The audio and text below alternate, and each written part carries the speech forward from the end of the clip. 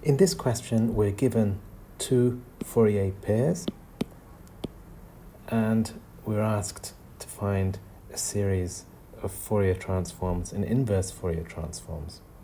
So if we start with the first one, find the Fourier transform of this signal. It looks very much like that, doesn't it? So we simply identify that A in this case is 2, so we can write the answer as 1 over 2 plus j omega. So that was easy enough.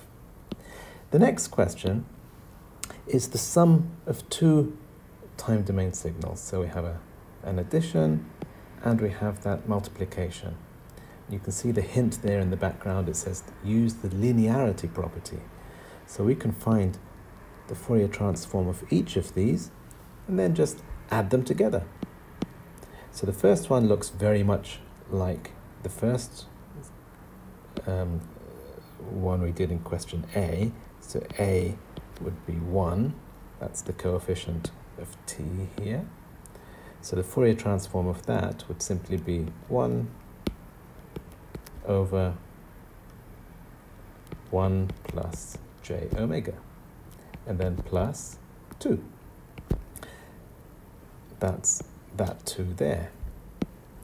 And then e to the minus 5t, look at that coefficient, minus 5, and here you have the coefficient alpha, so we would identify alpha as being 5 in this case. So the Fourier transform is simply that. So it's 2 times 5 divided by 5 squared plus omega squared.